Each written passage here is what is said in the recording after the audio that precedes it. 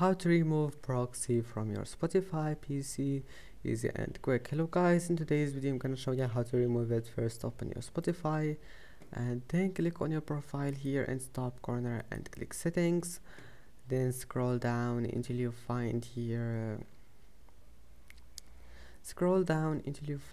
this one here will find your proxy. Now just to remove it, and then click restart app, and now let's check it. Scroll down, and as you see, proxy have been removed.